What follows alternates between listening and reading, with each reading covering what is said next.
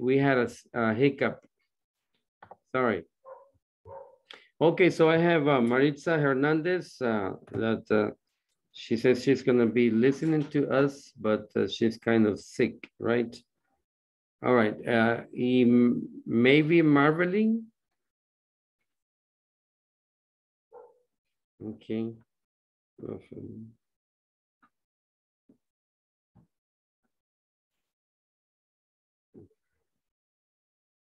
Thank you, Kenya. Okay. Gracias, teacher. Thank you. Daniela. Wendy Alvarado, ¿no está ahí? Ok. Vamos a pasar lista, ¿ok?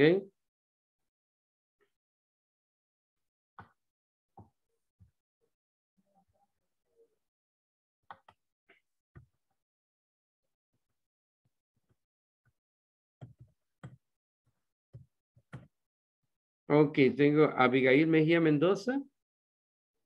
Present. Hello. Present, teacher. Thank you. Alison Guadalupe Marroquín. Present.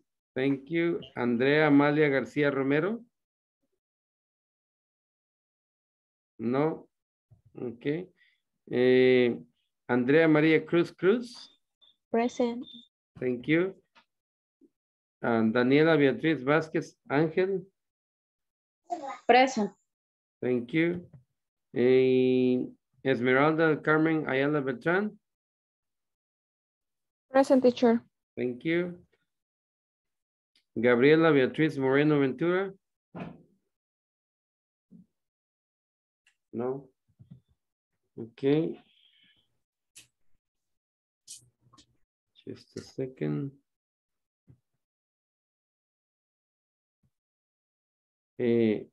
Jonathan Alexis Alfaro Beltrán. Present. Thank you. José Ezequiel Guzmán. No.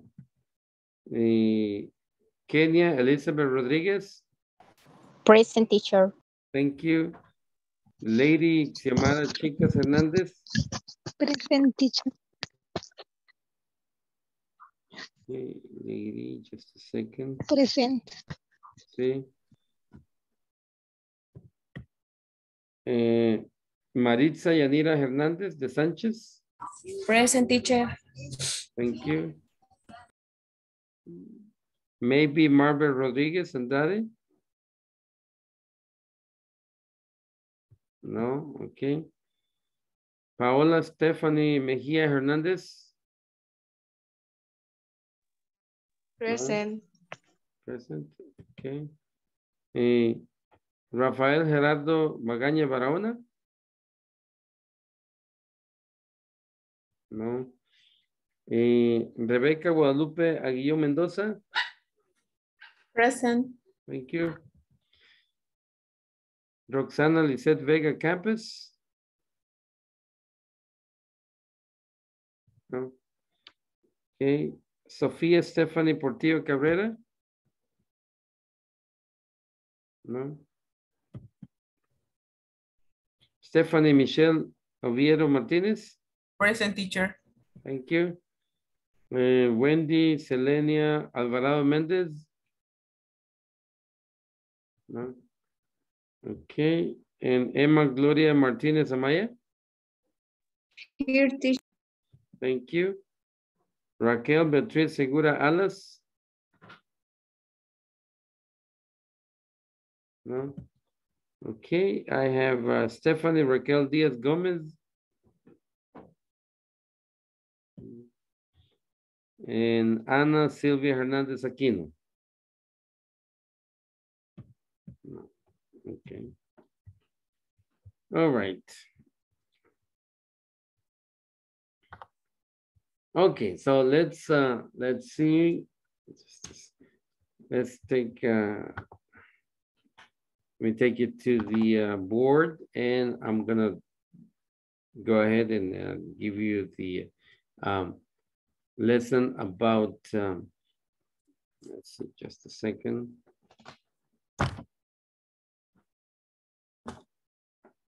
Can you see the board? No. Not yet. Okay. No. Yes? Yes. Okay. Negative statements. Yes. Sorry? So we're going to be talking about negative statements. Yes, how to form, when to use them, and the structure of it. So the negative statement. And but before the negative statement, let's see when to use do and when to use does. We're going to learn how to use do and does in their negative form. For the do, we use don't. And for the does, we use doesn't. Those are the two auxiliary verbs that we're going to be using to form the negative statements. All right. So the first question to answer would be how do we form a negative statement? How do we form a negative statement? That would be the question that we need to answer. How do we form a negative statement? Remember that the positive statement, when we use the positive statement, we say like Emma likes to play volleyball. Yeah, Emma likes to play volleyball. Yeah, and we use likes over here because it's a third person plural, a singular, right? That's the reason we use the verb in a third singular form. And we said Emma likes to play. So to form the negative, all what we need to do is to use an auxiliary verb. Yes, in this case, we use so if we want to say that Emma doesn't like, then we said Emma doesn't like to play volleyball. Okay. Emma doesn't like to play volleyball. That would be one example, yes? So we need to learn how to form that, that negative statement. So in order for us to be able to answer the question, first, what we need to do is that we need to know when do we use them. The negative, the auxiliary. When do we use them, the auxiliary verbs? So whenever we have I or you or we or you or they, we're gonna use the auxiliary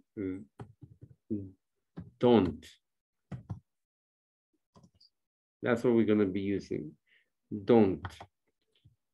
If I have I, or if I have you, or if I have we, we're gonna be using the auxiliary verb don't to form the negative statements, okay? And whenever we have she, or he, or it, what we're gonna be using is the auxiliary doesn't.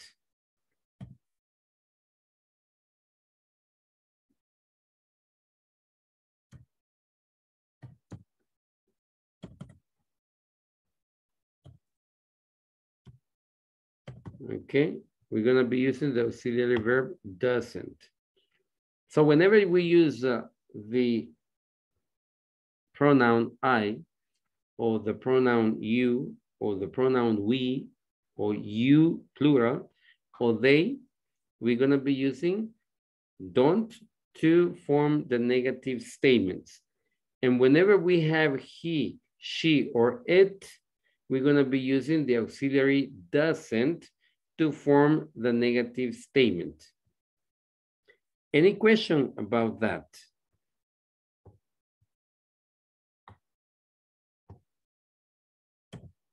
Are we okay? Yes. So what is the structure?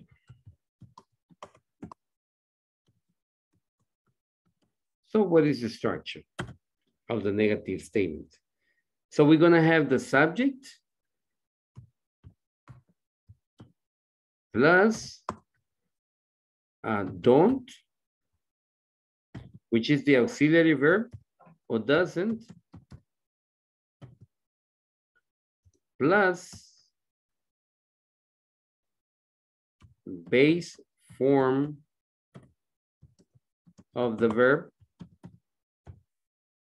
plus a complement.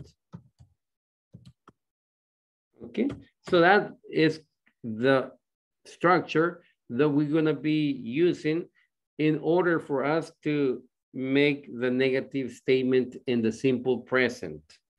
There are some negative statements that we can form whenever we are using the verb to be.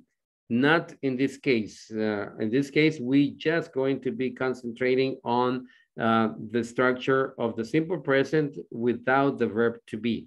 So it's when we use the don't or doesn't. And we learned that the don't goes always with I, you, we, you, and they. And doesn't goes with he, she, and it. ¿Estamos bien hasta ahí, Rebeca Guión? Yes. So, if you want to say, Rebeca Guión, si tú quieres decir, yo trabajo en un colegio, ¿cómo dijeras? Si quiero decir yo no trabajo. Yo trabajo en un colegio. Vamos a partir de la positive statement, ¿verdad? Okay. I work. Yes. Uh-huh.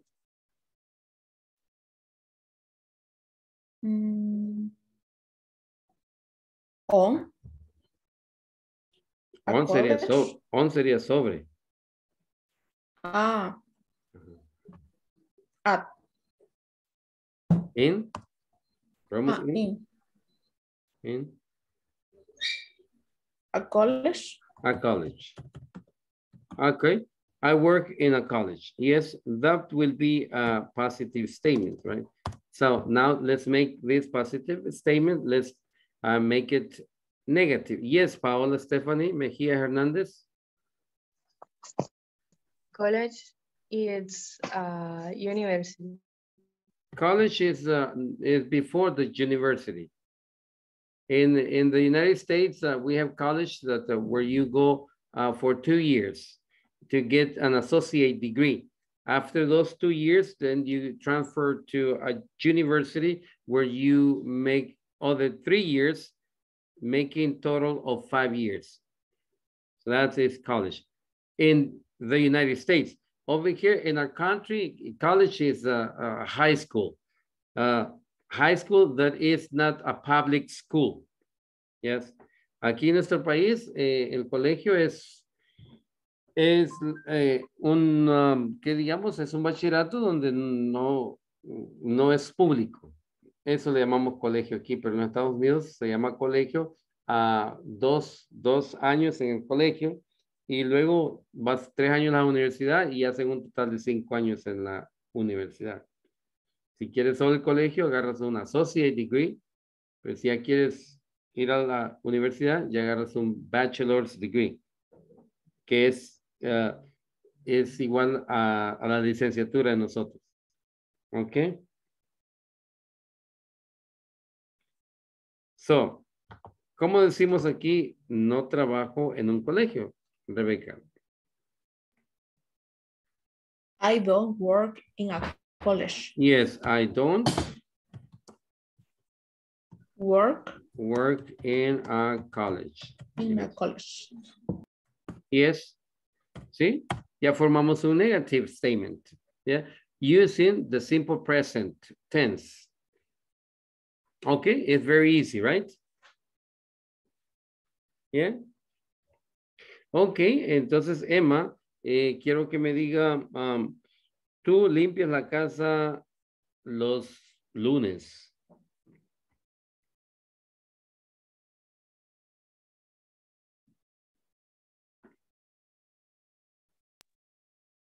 I clean. Tú. You clean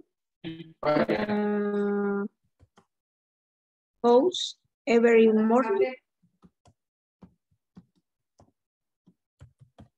Ok, era tú limpias la casa los lunes.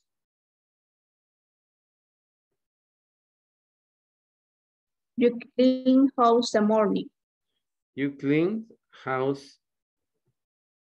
The morning. The morning. The morning. Perdón, the Monday. The Monday. Okay, Monday. Ok. ¿Estamos bien ahí? Vamos a ver qué dicen sus compañeros. Tú limpias la casa los lunes. Puede ser, teacher, you Sí. clean the house Muy bien, hasta ahí vamos bien. You clean the house, yes. in the Monday. In the Monday, ok. Ya estamos mejor, pero estamos mejorando. Pero todavía no estamos ahí. ¿Alguien más puede ayudar? On Diego. Monday, the house teacher. on Mondays. ¿Perdón? Monday. You clean the house on On- Mondays. Ok, very good. Eso me gusta más. You clean the house on Monday. Yes, ok. Entonces, ahí dice, tú limpias la casa los lunes. On Monday se traduce como los lunes. No le ponemos da, como en español. En español tenemos la tendencia de, oh, que si dices los lunes le pongo da, the Monday. Sí, pero no hablamos así porque da es un artículo definido. Lo que quiere decir es que define algo único. Por ejemplo, cuando usted dice the king, ahí sí. Pero no podemos decir la Emma o la Kenia o la Paola. No podemos decir así, es incorrecto decir la Emma, la Paloma, sino que solo decimos Emma o Kenia o Paola. When is Emma coming to your house? ¿Sí? ¿Cuándo es que Emma viene a tu casa? No digo, when the Emma is coming to your house. No decimos eso. ¿Ok? Very good, excellent. Ok, you clean the house on Monday. Ahora, Emma, ¿cómo lo hacemos esto negativo? You don't clean the house on Sí, you don't clean the house Monday. on Monday. Yes, on Monday. Yes, very good, excellent. Esto estuvo perfecto, muy bien. Sí, el que levantó la mano, por favor. I have a question. Please, go ahead. In this statement, on Monday is singular or plural? On Monday, para hacerlo plural, tengo que poner la S aquí donde dice Mondays. On Mondays. Ahí ya no dice el lunes, sino que dice los lunes. Okay. Thank Okay. Very good. You're welcome. That's a good question. Very good. So, entonces tenemos esto que es en las primeras, segundas y terceras personas plurales. Primera singular, segunda singular, terceras personas plurales. Ahora, how to form negatives on third persons? How to form negative statements on third person. Singular. Okay, now let's see how to form third person singular. In this case, where I'm gonna ask Kenya Dígame, él juega balompié. He plays soccer. Ok, he plays Plays. soccer. Yeah, very good. Entonces aquí le ponemos la S porque es third person singular y en los afirmativos decimos que tiene que llevar la S, ¿verdad? En el verbo. Ahora hágame la negativa, Kenia. He doesn't play soccer. Ok, he doesn't. En este caso usamos el doesn't, el que tenemos ahí arriba. She, he, and it uses doesn't to make it a negative statement. So he doesn't play soccer. ¿Está bien esto? Play es sin la S. Porque la estamos S. usando el verbo auxiliar. Ok, sin la S porque estamos usando el verbo auxiliar. Very good. So he said he doesn't play soccer. Entonces en este caso dice no juega balompié. ¿Correcto? Yeah. Ok. Abigail, vamos a ver cómo estamos ahí con los negative statements. Vamos a decir que Esmeralda, y dígame que Esmeralda cocina en un restaurante. Esmeralda Sí. cooks in the restaurant. Esmeralda Cooks cooks, very good, in. the restaurant. ¿Me puede repetir esa última parte, por favor? In the restaurant. In the restaurant, dijo. Restaurant. Ok.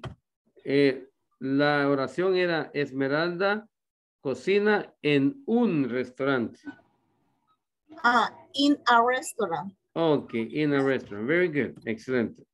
This is a definite article. Ahora, could you be so kind to make it a negative statement out of this positive statement? Okay. Esmeralda doesn't.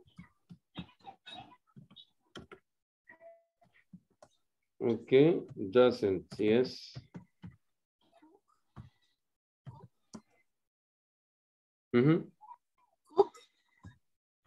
Cook. In a restaurant. In a restaurant. Okay. Esmeralda doesn't cook in a restaurant. Very good. I think we have this one very clear. Is anybody that it doesn't have this topic it doesn't get 50% or 90% understanding out of the topic? Alguien que no haya entendido al menos un 50% del tópico o lo entendió 100%. That's excellent. ¿Estamos bien? Okay. Bless you. Jonathan, could you please tell me a positive statement where you state that, let's say that you can tell me Michelle and Esmeralda trabajan en un banco en una oración positiva, por favor.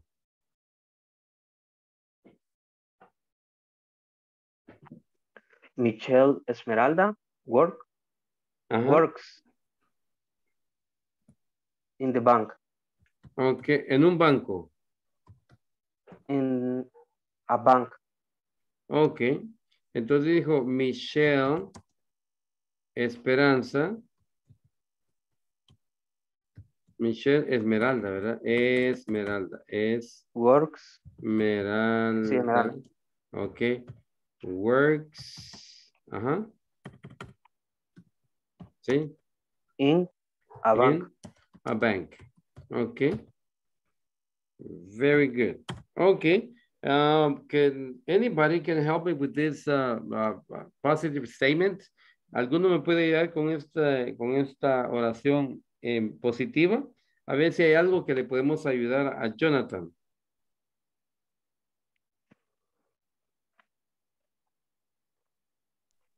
Michelle and Esmeralda. Okay. Okay, first we need to use a union word, right? Una joint word, algo que me pueda unir estas dos personas. No puedo decir solo Michelle Esmeralda, tengo que decir Michelle and, we use the word and, Michelle and Esmeralda. Ahora, ¿cuál es el problema con el verbo? Work. En la S. Sí, ¿cuál es el problema? Está en De, tercera persona. Está en tercera persona No. singular y tiene que estar en tercera persona. no. Plural. Tercera persona plural. Yes. Entonces, no Workers. lleva la S. Jonathan, no lleva la S porque estamos hablando de dos personas. Y cuando estamos hablando de dos personas, entonces usamos el verbo en su forma base. ¿Ok? Okay. Jonathan, ¿estamos bien ahí? Ok, Jonathan. Yes. Ahora quiero que me hagas esta oración en negativo statement. Michelle and Esmeralda Ujú, entonces ponemos Michelle, my bell.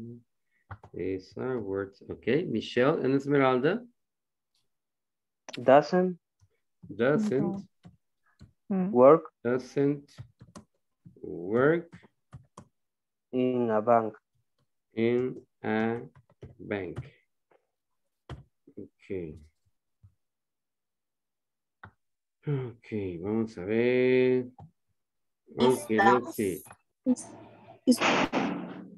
Ok, Michelle Oviedo, sí, dígame. Una duda, teacher. Sí. Entiendo que lo estamos ocupando por el she.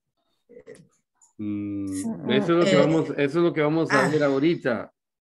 Perdón. Eso es lo que vamos a ver ahorita, ¿verdad? Porque Jonathan necesita ayuda en esto y le necesitamos ayudarle. Lo vamos a hacer entre todos para que vaya agarrando más o menos cómo usarlo. Yes.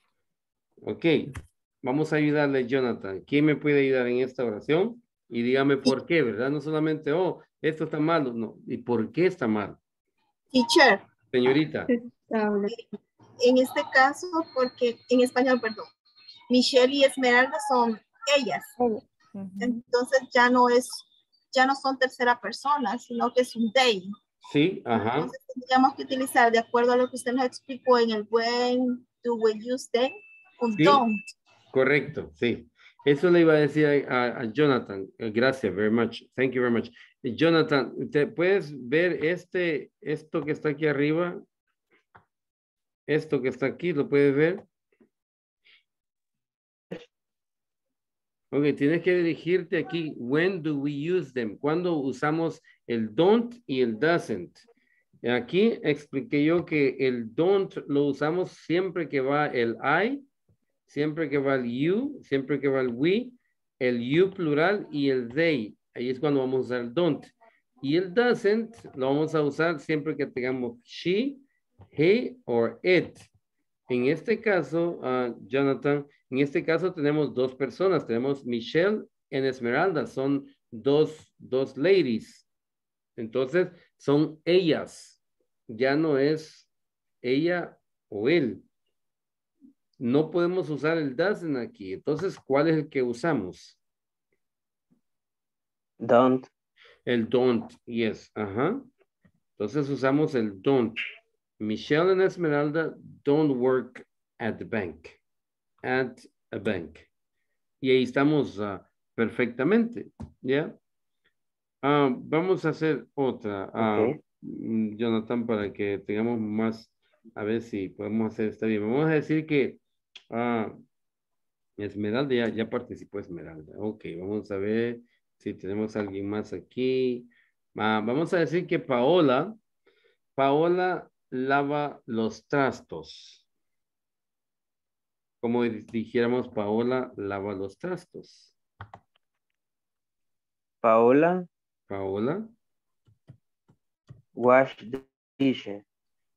Paola Wash. Wash, ok. Ajá. The dishes. The dishes, ok, very good. Seguimos teniendo el problema de la tercera persona, ya. En el simple present statement, Jonathan, ¿qué es lo que, si el verbo es regular, qué es lo que tenemos que hacerle al verbo para poder nosotros usarlo con terceras personas? A ver si te acuerdas. Sí, se le agrega ES. ES, sí. Wash sería. Sí, entonces en este caso Paola es tercera persona, ¿verdad? Es she. Entonces aquí le agregamos la ES y diría Yes. Paola washes the dishes. Muy bien. Excelente. Ahora hazme este statement en negativo. Paola Ok, Paola.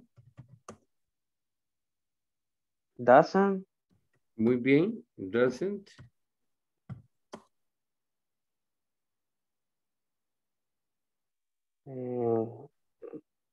No tengas ahí no miedo. estoy muy seguro si No se le tenga agrega miedo. la ES No tenga o miedo. wash. Tú dime lo que está en tu mente. No tengas miedo, tranquilo. Ok, Sería Paola. Paola doesn't Doesn't. wash the dishes. Ok, wash the dishes. Yes, ok. Entonces aquí estuviste hesitating, ¿verdad? Entre whether ya sea ponerle el washes o no, ¿verdad? Que eso fue el problema ahí. Sí, Ok, sí. entonces vamos a explicar eso entonces. Cuando nosotros usamos un auxiliar, en el caso de las terceras personas, Jonathan y alguien más que necesite esto, escribimos el verbo en su forma base, ¿sí? En este caso sería el wash, ¿ya? ¿Qué sería? What is the base form of a verb? Vamos a ver. Voy a explicar cuál es. Puedo borrar esto ya, ¿verdad? Yes. Ok. Ok, entonces vamos a explicar eso para poder estar en la misma página todos. What is the base form of a verb? Okay. What is the base form of a verb? Usualmente, the base form of a verb es el verbo sin ninguna alteración. Por ejemplo, este verbo que dice play. Ahora siempre al principio decía que era un cuento, pero bien de terror. Ok, en este caso que tengo place, ya este verbo ya está alterado, ya tiene la S ahí, porque lo estamos usando en tercera persona. Su forma base de este verbo sería play, sin la Play. S, ¿sí? Si tenemos el verbo sleeps, ya está alterado, entonces su forma base de ese verbo sería sleep, sin la S. O si tenemos un verbo irregular, en este caso sería goes para la tercera persona, ya estaría alterado. En su forma base sería go. ¿Sí? ¿Estamos ahí, Jonathan? Yes. Ok. Entonces, esa es la forma base de un verbo. Cuando decimos forma base, es que el verbo está escrito como infinitivo. Los infinitivos son los que se dice are, ir, ¿verdad? Correr, comer, saltar, reír. Esos son los verbos en su forma base. Entonces, en inglés sería play, to sleep, to go. ¿Ya? Pero no plays, no sleeps y no goes. Entonces, cuando usamos un auxiliar, en el caso de los ejemplos que hicimos, por ejemplo, dijimos que she washes the dishes. En este caso, si te fijas, Jonathan, que el verbo está en su forma, en su base form o está ya alterado. Sí, está alterado. Ya está alterado. Entonces, cuando escribo yo, cuando uso el auxiliar, ese verbo lo tengo que cambiar a su forma base. Tengo que, ¿sí? Por eso es que estoy usando el auxiliar. Entonces, cuando digo she doesn't, desde el momento que ya usé este auxiliar yo, no tengas duda de nada, solo di, ok, entonces estoy usando el auxiliar, el verbo tiene que estar en su forma base. Su forma base sería esta, wash the dishes.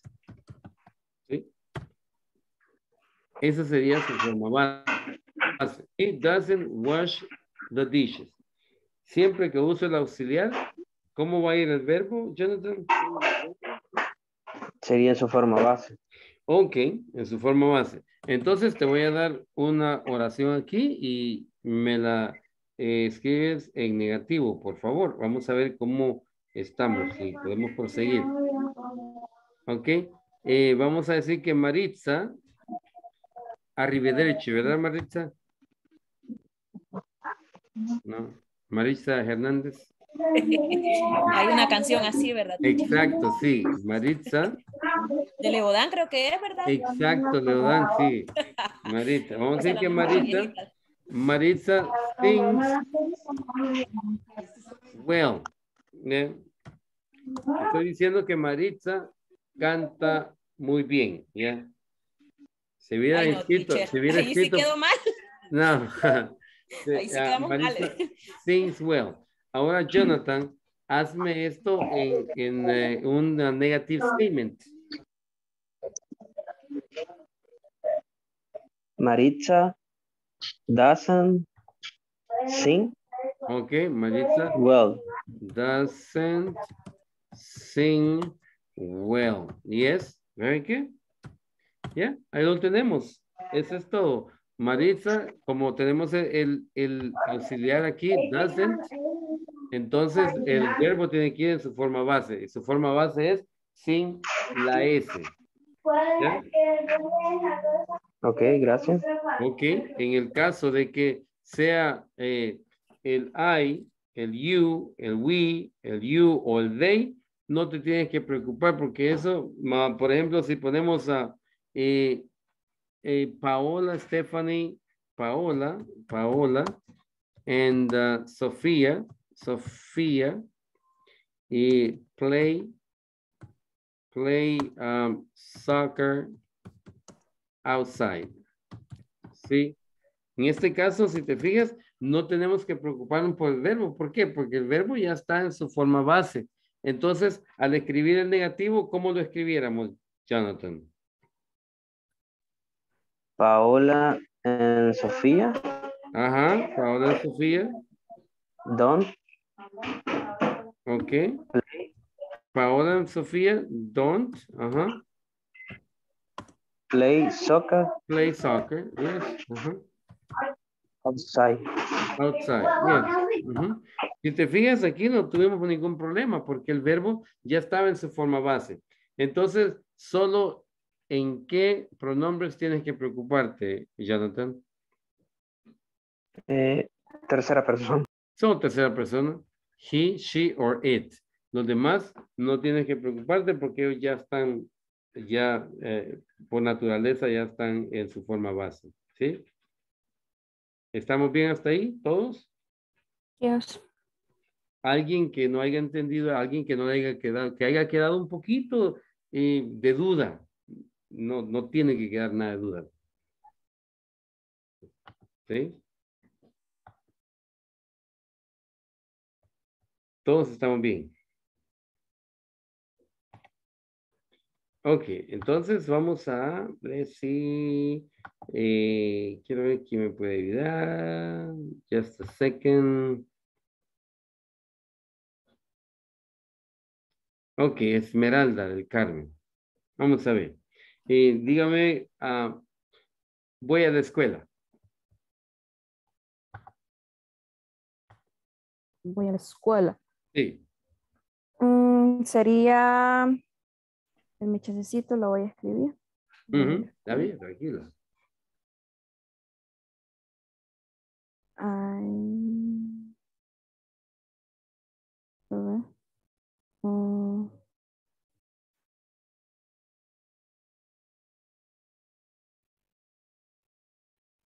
Sería I go to school. I go to school. Very good. Ok.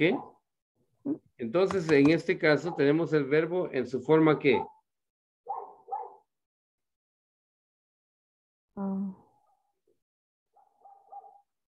Esmeralda. ¿En qué forma tenemos el verbo ahí? En su forma natural, teacher.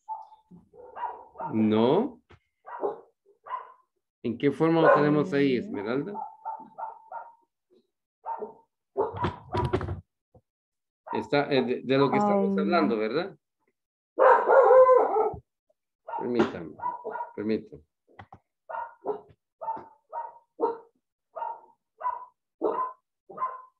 ¿De qué estaríamos hablando ahí?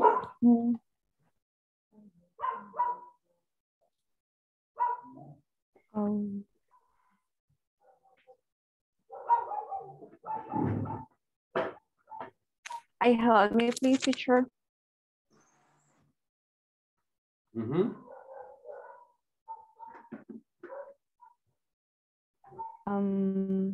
¿De qué estaríamos hablando ahí?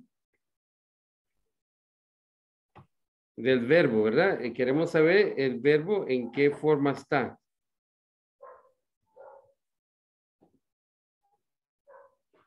En su forma simple. En su forma base. Base, ¿sí? Entonces, si queremos escribir nosotros el negativo, no tenemos que preocuparnos del auxiliar, ¿verdad? Porque lo escribiríamos, ¿cómo escribiríamos el negativo de eso?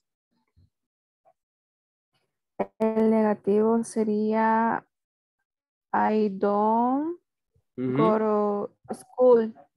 I don't go to school. Yes, I don't go to school. ¿Sí? I don't go to school. Yeah. Ese sería el negativo y es lo más simple que hay. ¿Ya? A ver, Michelle, dígame, tú te equivocas.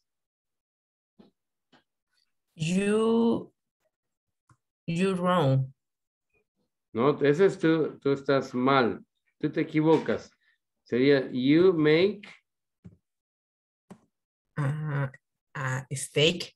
No sé cómo se dice error. Steak, así más o menos steak, yes. Pero steak es un filete.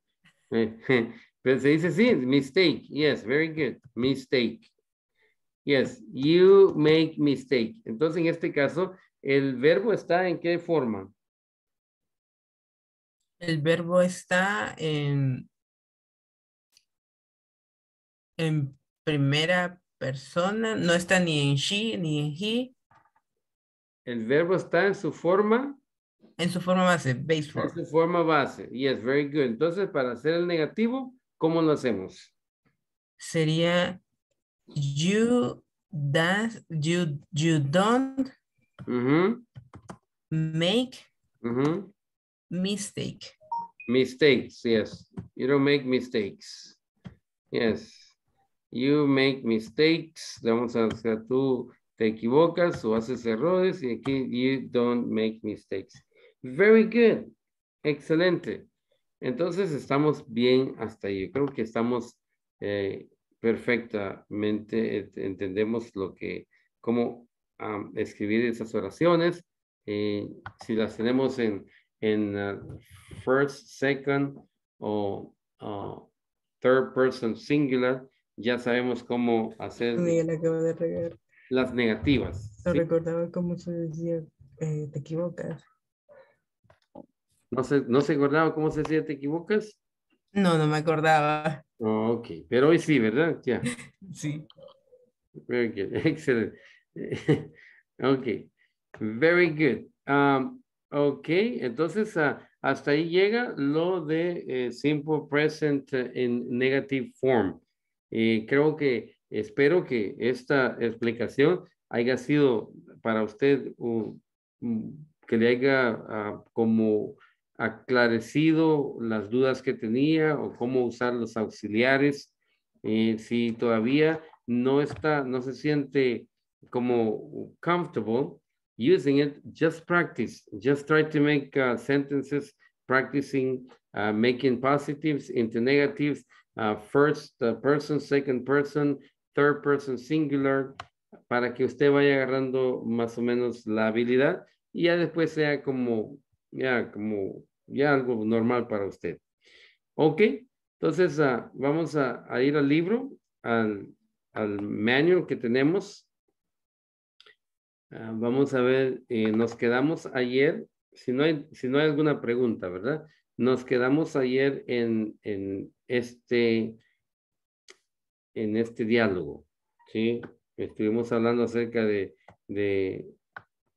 los how often, que dijimos que eran los adverbs of frequency.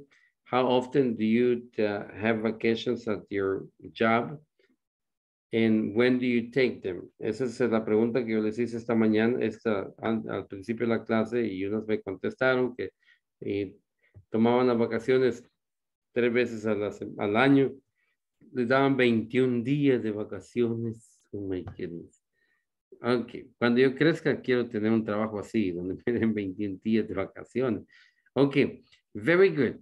Entonces, unos de ustedes leyeron esto ayer y practicamos el how many, ¿verdad? Y el how much. Entonces, vamos a hacer los ejercicios. Por ejemplo, aquí tenemos how much do they pay.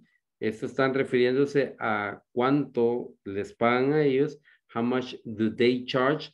¿Cuánto cobran ellos? En el caso de que usted quiera rentar un Uber o un Drive, dice, how much do they charge? How much does the Uber charge? Yes, or how much is it? ¿Cuánto cuesta? O how much do you earn every month? ¿Cuánto ganas tú cada mes? Yes. O ¿cuánto ganas tú mensualmente? Month es mes y monthly es mensualmente. Ok. Ok, entonces vamos a ver. Jonathan, dígame, aquí en el circle, the word that best completes the question, dice aquí, que le ponga un círculo en la palabra que más, y es conteste la pregunta. En este caso tenemos much y many. Ayer aprendimos cuándo usábamos el much y cuándo usábamos el many. ¿Alguien me puede decir cuándo usamos el much, para qué usamos el much y para qué usamos el many?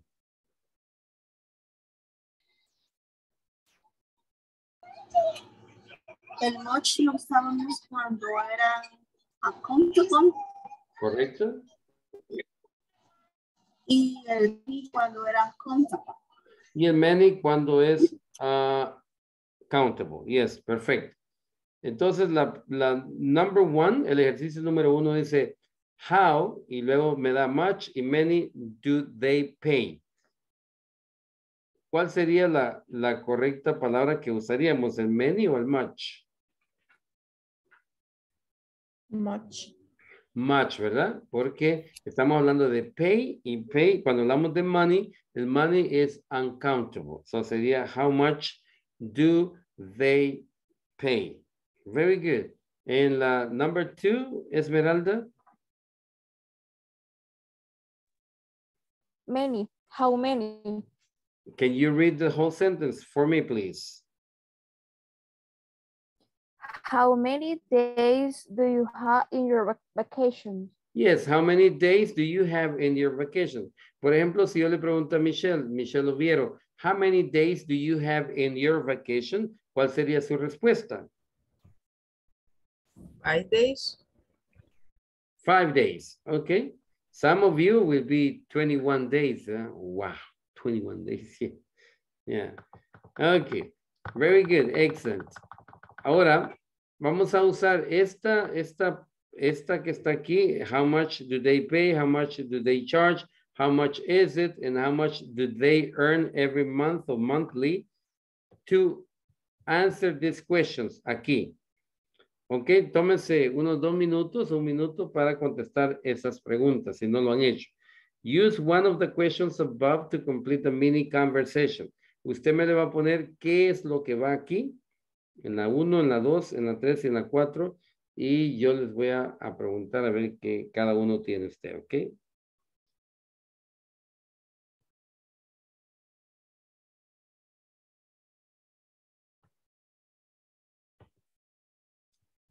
Estamos usando este. How much do they pay to answer this question right here?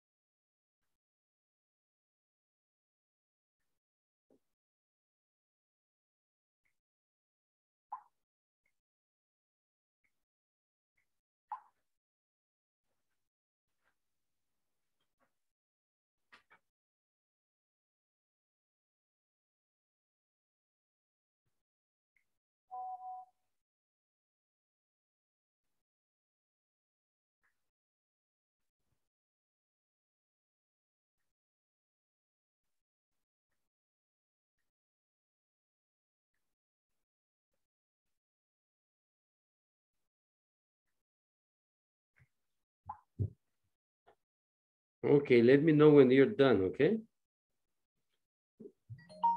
Avíseme cuando termine.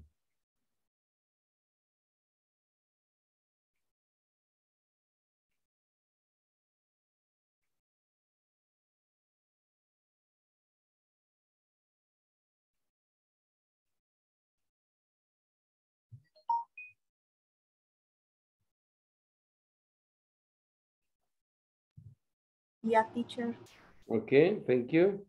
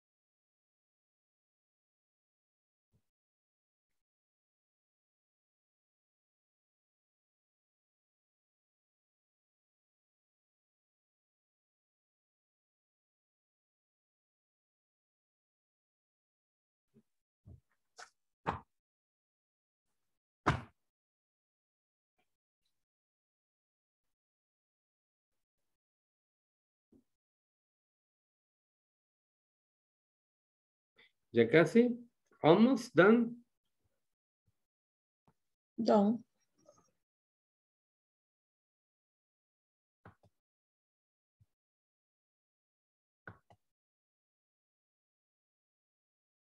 Jonathan, are you done? Yes. Okay, tell me the first one, Jonathan.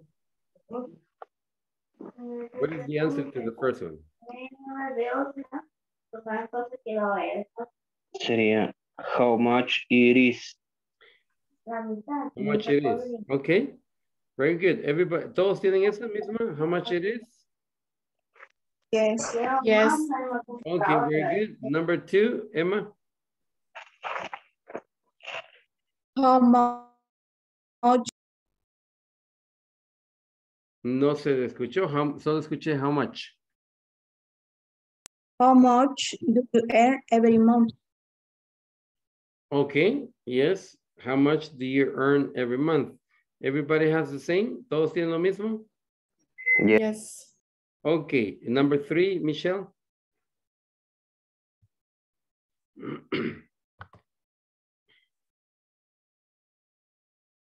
Sorry, teacher. No podía volver. Is how much, perdón. How much do they pay? How much do they take? Do they pay? Oh, how much do they pay? Yes. ¿Todos tienen lo mismo? ¿O alguien tiene algo diferente? No. How much do they charge? Charge, yes. De Charge. cobran, de cobrar. How much do they charge? Ya sería, they take 23 per item. Okay, how much do they charge? Sería en ese caso. Okay, and number 4, Abigail Mejía. How much do they pay? How much do they pay? Very good. The company pays 690 with bonuses. Very good. Excelente. Eso era la respuesta. Buen trabajo. Let's go to the next page. In this page, what we're going to be doing, we're going to be reading the welcoming letter. ¿Qué es una welcoming letter? Para usted, Rebeca Guión. Una carta de bienvenida. Una carta de bienvenida que nos dan en los trabajos, ¿verdad? Todos nos dan una carta de esas. ¿Le dieron una a usted? No. Ok. ¿Y a usted, Abigail? No, teacher. ¿Podría ser la misma carta oferta? No sé. Sí, la misma carta oferta, sí, Ok, pero entonces. donde le dicen sus beneficios y sus obligaciones, las que tiene que tener. Entonces sí. Yes. Ok, ok. ¿Y a usted, Esmeralda?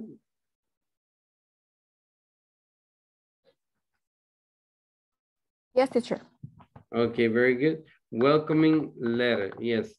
Welcoming letter is a letter where they states what your responsibilities in your job are going to be. And also that they appreciate that you apply for that position, and that they are very pleased to announce that you're part of their team already. Eso es la welcoming letter, yeah. Dominic's, en este caso, is to read the welcoming letter to Dominic's new job and answer the question below. Vamos a contestar unas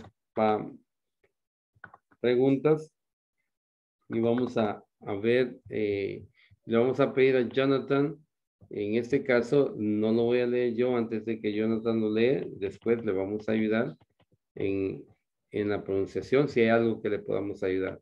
Ok, Jonathan, ¿nos puede leer, por favor, la welcoming letter? Vamos a veces voy a reducir el tamaño de ella para ver si lo podemos ver en una, sí. Ahí tal vez está mejor, ¿verdad? ¿Sí lo puede ver ahí? Sí, desde for a better future. Ok, ajá. Dice for a better future. Dear employee. Yes. Welcome to Traverse Inc. Congratulations, you are now part of the Travers family. Here's some information about your new job. Please read it carefully. Name, Glenda Dominic Sanchez. Job, Little Junior Sales Manager. K job, dates,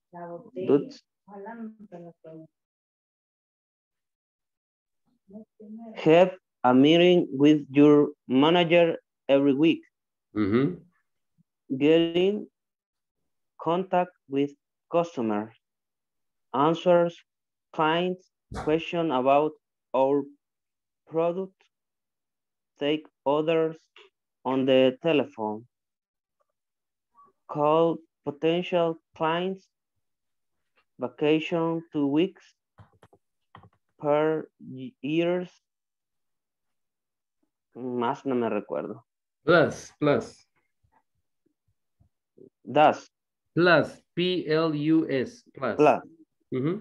Plus public holidays. Salary for 440 404 40 per month. 40. Yes. 440 per month plus bonus.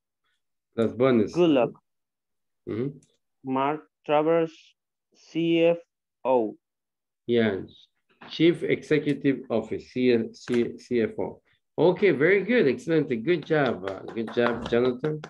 Very good. Paola Stephanie, please, can you read the letter, the welcoming letter? Travers Inc. For a better future. Dear employee, welcome to Travers Inc. Congratulations. You are now part of the Travers family. Here's some information about your new job. Please read it carefully. Name, Glenda Dominic Sanchez. Job, Sire. Junior Sales Manager. K job duties. Have a meeting with your manager every week. Get in contact with customers. Answer clients' questions about our products. Take orders on the telephone. Call potential clients. And vacations. 2 weeks per year plus public holidays. Salary for 440. 440 per month plus bonus. Very good. Good luck, Mark Travers, CFO. Very good, excellent. Good job. I just gonna help you on the word answer. Paola, when you have a word like that, the W is mute, es muda. Entonces tú lees answer sin la W. No dices answer. Yeah. This is answer. That's the correct pronunciation of that word. Very good. Overall, very good. Excellent. It's very clear. Your reading is very good. Thank you. Let me hear Emma Gloria Martinez Amaya.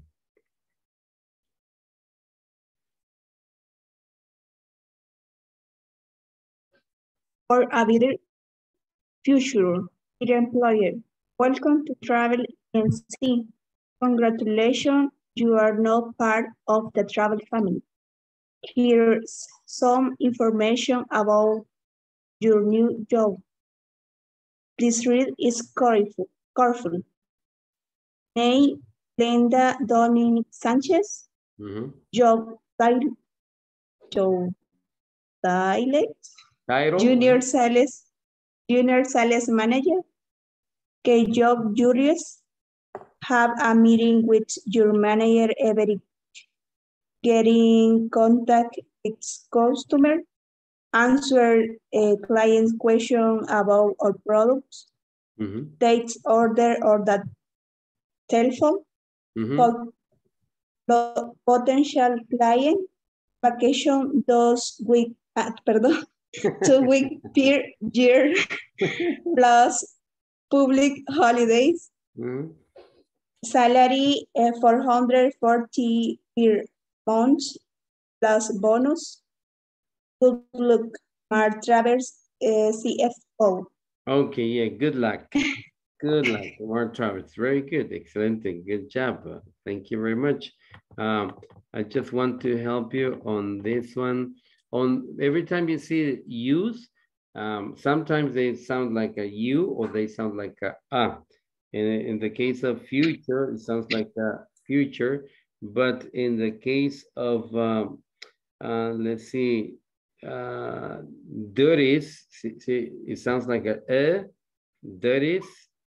And the other one, let's see, public, it sounds like a public. Public. Okay. Yeah. And over here, where it says, please read it. Aquí es una palabra junta, read it. Yeah. Quiere decir, por favor, léelo cuidadosamente. Read it carefully. Okay, very good. Overall, you're very good. Excellent. Good job. Okay, please, Michelle Oviedo. Yes, teacher. Thank you. Drivers Inc. for a better future. Dear employee, welcome to Driver Inc. Congratulations, you are now part of the travel family. Here's some information about your new job. Please read it carefully. Name, Glenda Dominic Sanchez. Job title, Junior Sales Manager. Job duties, have a meeting with your managers every week. Get in contact with customers. Answer clients' questions about our products. Take all orders on the telephones. Call potential clients. Vacation, 2 weeks per year. More public holidays. Salary, 440 per month. More bonus. Good luck. Mark Travers, CFO. Okay, CFO. Very good. And aquí, Michelle, on this plus signs, it says 2 weeks per year plus public holidays, salary $440 per month plus bonus. So it's plus, yeah. Okay, thanks. Tú me lo dijiste en español, ¿verdad? More, más. More, más. Yes. Very good. Pero se entendió, okay? Very good. Excelente, good job. Abigail Mejia, thank you. Okay. For Travelers Inc. For a very future. Dear employees, welcome to Travelers Inc. Congratulations, you are now part of the Travelers family. Here's some information about your new job. Please read it carefully. Name, Glenda Dominic Sanchez. Job title, Junior Sales Manager. Job duties. Have a meeting with your manager every week. Get in contact with customers. Answer clients' questions about our products. Take orders on the telephone. Call potential clients. Vacation, 2 weeks per year plus public holidays. Salary, $440 per month plus bonus. Good luck, Mark Travers, CFO. Ok. Ya estamos cansados, ¿verdad? Por último, good luck. Yeah, good luck. Yeah, good luck, Mark Travers, CFO. Very good, excelente. Good job, good job. Tu fluidez es muy buena, me gusta. Excelente. Rebecca Aguilón, please.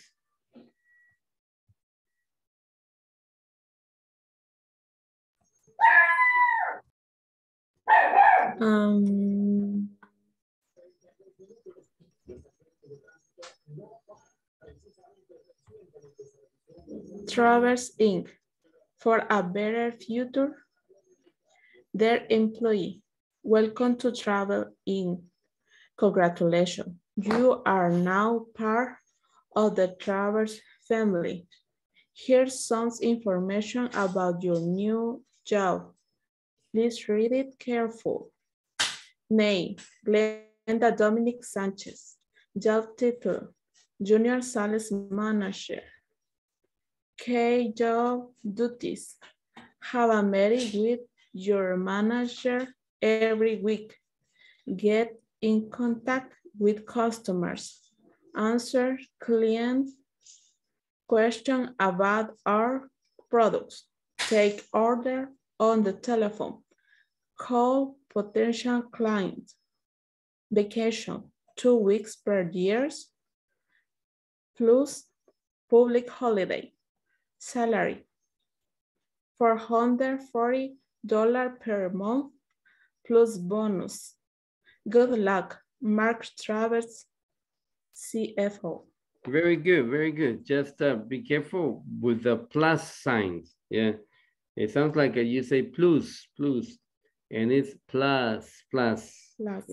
Plus public holidays. Public, yes, not public. Yeah, public holiday. So it will be when you read it, it should sound like 2 weeks per year plus public holidays. All right, very good. Overall, very good. Excellent. Good job. Okay, let me hear Lady Chicas.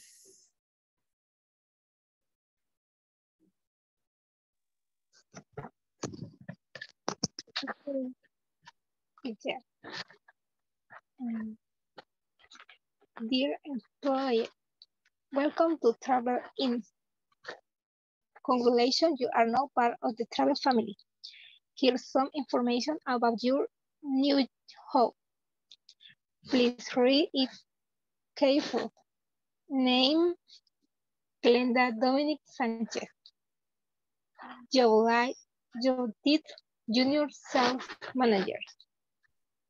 Okay, how do you say duties? Duties, yes. Lo dijiste, duties. Okay, how duties? Have a meeting with your manager every week. Get in contact with customers. Answer client questions about our products. Take orders on the telephone. Call how do you say? Potential. Call potential. Potential vacation. Clients. 2 weeks Clients. per year plus public holidays. Salary $404 per month plus bonus. Good luck, Mark Travers. Okay, very good. Excelente. Good job. Okay, very good. Excelente. Solamente ten cuidado en los plus, ¿verdad? Plus public holidays. Y el job, donde dice key job duties. Job es J-O-B, es jobs. Yeah, no hobs. Okay, jobs. Okay. But overall, very good. Excelente. Buena lectura. Excelente. Good job. Kenny Elizabeth Rodriguez.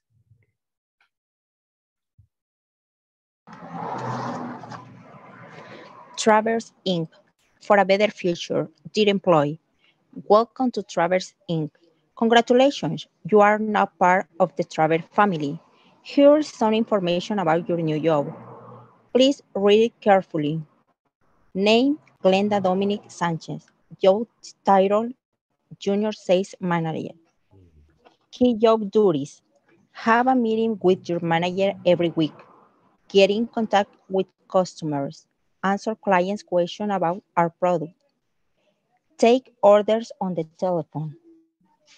Call potential clients. Vacation, 2 weeks per year plus public holidays. Salary, $440 per month plus bonus. Good luck, Mark Travers, CFO. Very good. Good luck. Good luck, Mark Travers, CFO. Very good. Excelente. Le sirvió estar escuchando a los demás, ¿verdad? Good job. Excelente, Kenia. Thank you very much. Okay, and I have, ¿quién más tengo aquí? Alguien que no haya leído.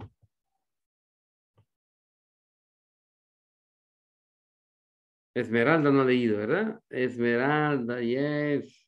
Lo vi en los ojos que decía, yo, teacher, yo no he leído. Okay, go ahead, please. Okay. Dear employee, welcome to Travel Inc. Congratulations, you are a new part of the Travel family. Here is some information about your new job. Please read it carefully. Name, Glenda Dominic Sanchez.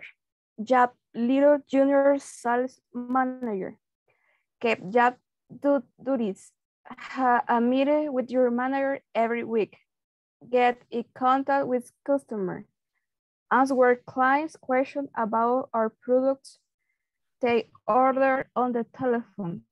Call potential client. Vacation 2 weeks per year. Plus public holiday. Salary $440 per month plus bonus. Good luck, Mark Travers, CFO. Okay, good luck. Very good. Sounds very good. Good luck, Mark Travers, CFO. Okay, very good. Now we can answer the questions over here on number 6. It says your turn. Read the sentences. Say if they are true or false. Lo único que va a decir usted es si son verdaderas o falsas. Number 1. True. Ok. Leamos la pregunta. Michelle Oviero. Dominic speak to clients in her new job. Ok, ajá. True or false? It's true. True. Ok, ahora vamos a tratar de trabajar en el verbo. El verbo está en tercera persona. Dice, Dominic speaks to clients. Y clients tiene una S al final. Entonces tiene que oírse 2 S. Dominic speaks to clients in her new job. Okay. Let's try it. Dominic speaks to clients in her new job. False? True. True. Very good. Excellent. Good job. Good job. Lady, number 2. It's false. Okay. Can you read the question, please? Her salary is $100 per week. It's false. It's false, huh? What is her salary? Its salary is $440 per month, más Yes. bonus. Yes, very good. Plus bonus. Yes. Eso me gusta a mí cuando dicen bonus. Yes. Okay. Number 3. Rebecca Aguillón. Dominic gets a yearly vacation. True or false? True. Yes, it says that vacations 2 weeks per year. Very good. Excellent. Number 4, Emma, Gloria Martinez Amaya. She has to work on holidays. On holidays.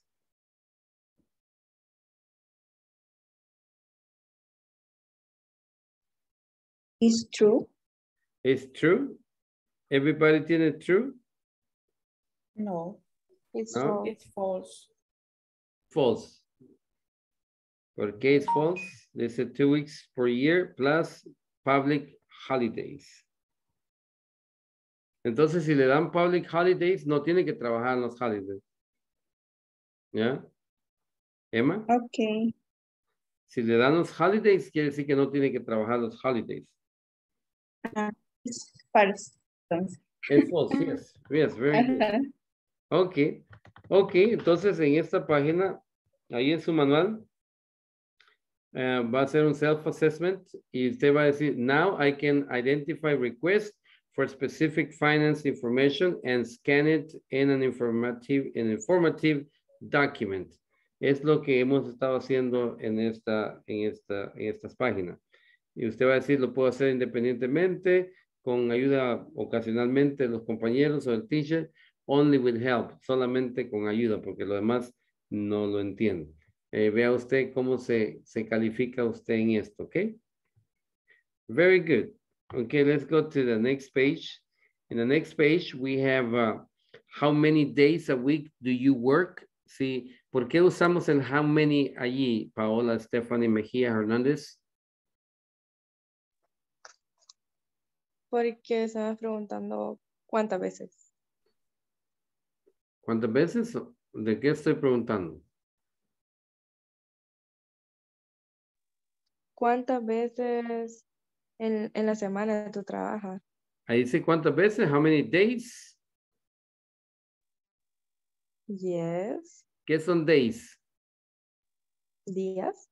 Días, ¿cuántos días? Entonces, como está preguntando días, entonces es un countable noun. Por eso es que estamos usando el how many. Very good, you're right. Tú estás bien. Nada más que no tenías veces, ¿verdad? Veces sería times, how many times. Esas son las veces, pero días son días a week, por semana. Very good, excelente. Y la número 2, Maritza, how much time do you have to complete your task at work? ¿Por qué estamos usando el much time?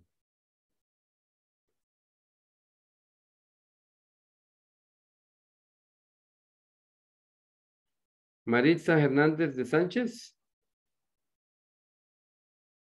Maritza is sick. Oh, she's sick. Yeah. Ok, entonces Abigail Mejía, please.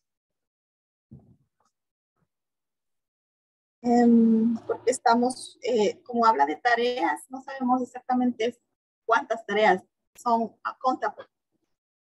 Estamos hablando de tareas allí. Porque dice, ¿cuánto tiempo necesitas para completar tus tareas en el trabajo? Ok. Del tiempo. El tiempo, porque tareas la podemos contar, ¿sí? Pero estamos diciendo how much time, yes. Entonces, como estamos usando el tiempo, por eso es que usamos el how much, yeah. Y esto quiere decir que we're going to be talking about financial information and work perks. Work perks son los places que usted recibe en el trabajo, aparte de los bonos, ¿verdad? Por ejemplo, dice, oh, te vamos a dar una semana en el Decameron, ¿sí? O te vamos a dar 2 días en el Decameron. Paola, ¿le gustaría tener 2 días en el Decameron? Yes. Yes. Esos son perks. Eso le llaman perks de los trabajos, ¿ya? Entonces son regalías. Vamos a hablar acerca de eso. Entonces, en este caso, lo voy a leer yo esta conversación y después lo vamos a practicar. Dice, listen to your teacher, read the conversation. Then, y después, practice with a partner. Luego practique con un partner, dice. Jeff, Y como tiene una admiration mark ahí, le hacemos, Jeff, how are you doing? I want to ask you, how many days a week do you work? Hey, Ben, well, I work 5 days a week. And you? That's great. I work 4 weekdays and sometimes on Sundays. Really? On Saturdays? Do you work extra hours? And how much money do they pay for each extra hour? Yes, I work extra hours when there is too much work to do. Each extra hour is around $10. I see. Well, sometimes there is not much time, right? Absolutely. Okay. ¿Alguna palabra que no la entienda o que no sabe, no sepa qué es lo que quiere decir en este diálogo? ¿Cualquiera de ustedes? Yo, teacher. Ok. Michelle. No entendí al final qué le dijo. Jeff, I see. Well, sometimes there is not much time, right? No entiendo. Oh, I see. Well, sometimes there's not much time, right? Ya veo. Bien, a veces no hay mucho tiempo, ¿verdad? Y él dice, absolutely. Yeah. Gracias. Thanks. Okay, you're welcome. ¿Alguien más? Estamos bien. Ok, vamos a oír a Abigail Mejía y a Paola Stephanie, please. Abigail va a ser Ben y Paola va a ser Jeff. Okay. Jeff, how are you doing?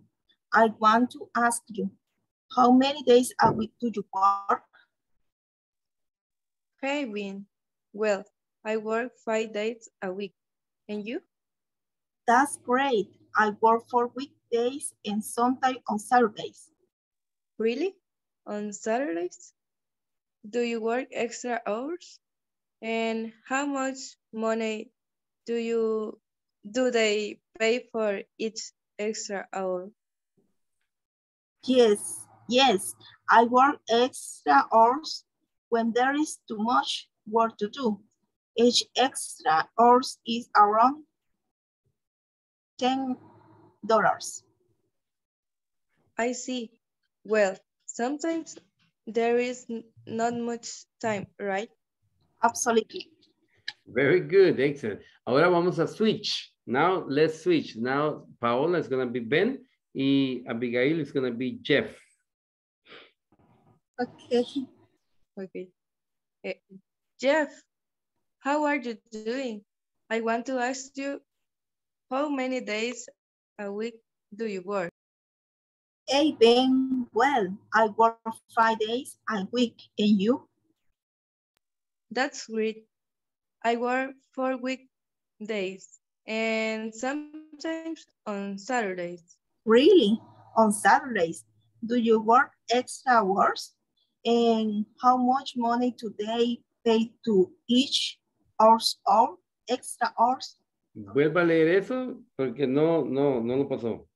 Okay. And how much money do they pay for each extra hours? Donde dice, de donde empieza really. Really? Okay. Really? On Saturdays, do you work extra hours?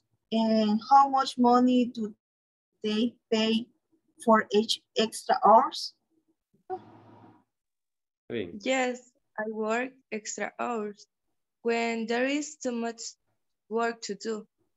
Each extra hour is around $10. I see. Well, sometimes there is not much time, right? Absolutely.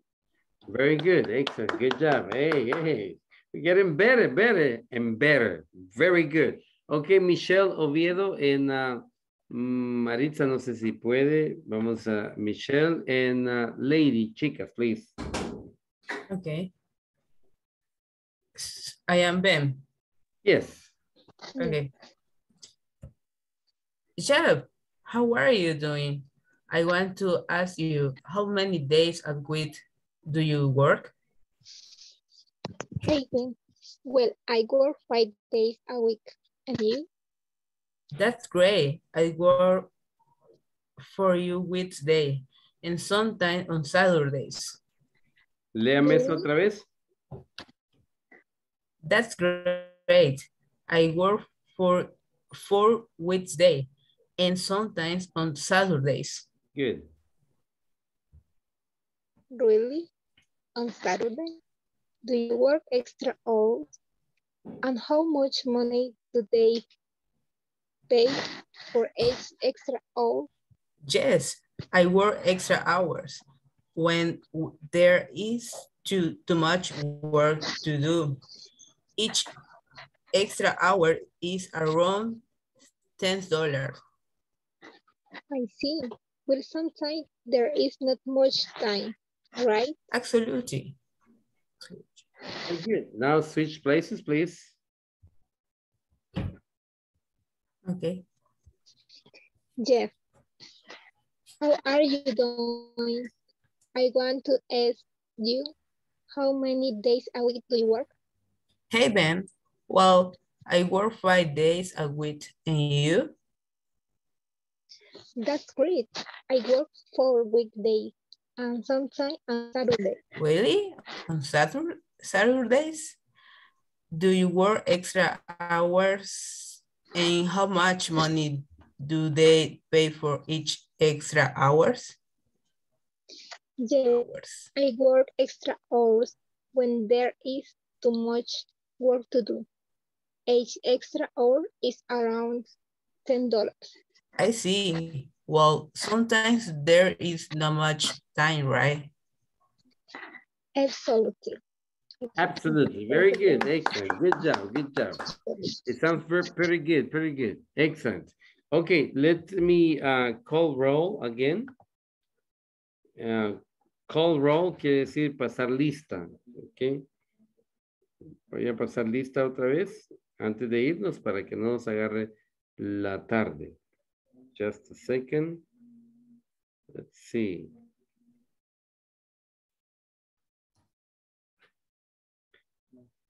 Okay, let's see, 1 second.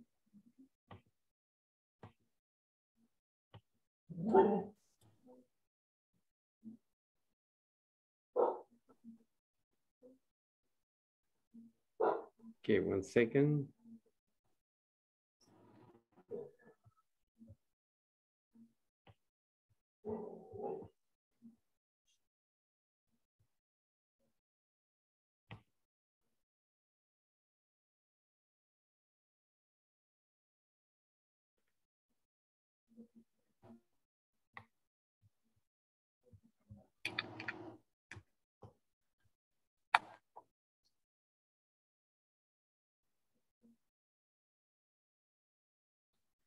One second.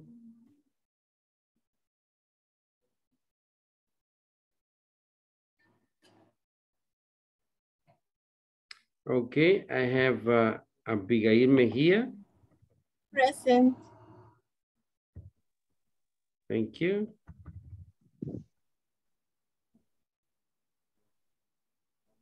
Okay, I have Alison Guadalupe Marroquin Tovar. Present. Okay, thank you.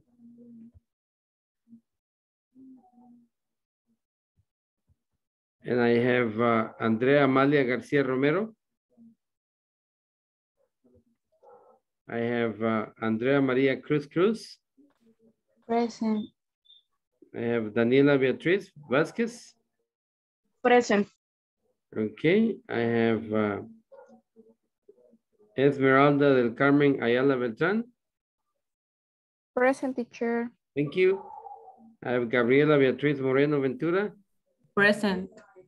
Very good. No estaba cuando pasé, no está lista la primera vez, ¿verdad? No. Ok, very good. Pero aquí estoy, teacher, diga. Ok. Jonathan Alexis Alfaro Beltrán. Present. Thank you, Jonathan. José Ezequiel Guzmán.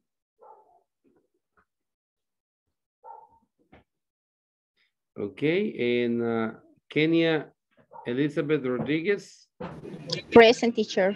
Thank you. Lady Xiomara Chicas Hernandez. Present, teacher. Thank you. Maritza Yanira Hernandez de Sanchez. Present, teacher. Thank you. Maybe Marvely Rodriguez Andret. Okay. Paola Stephanie Mejia Hernandez. Present. Thank you.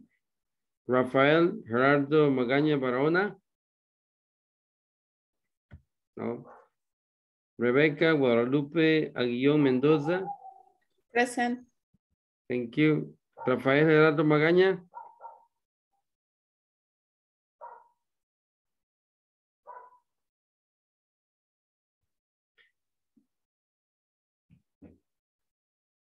Okay. Rafael, right? Yeah. Okay.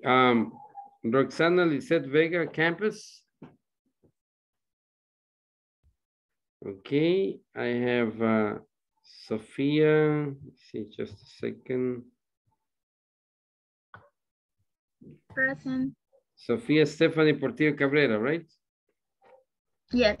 Sí, no estaba al principio, ¿verdad? No, teacher. Entré un poquito tarde. Ok, pero aquí estoy, teacher, diga. Sí, aquí estoy. Ok, Stephanie Michelle Oviero. Present, teacher.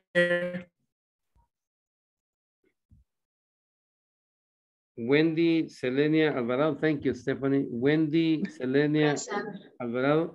Tampoco no estaba al principio, ¿verdad? Solo levanté la mano al principio, teacher. No, sí, ok. Disculpe que no la vi. Okay. All right. And Emma Gloria Martínez Amaya. Present. Thank you. Raquel Beatriz Segura Alas. Stephanie Raquel Díaz Gómez. Y Ana Silvia Hernández Aquino. No? Okay, very good.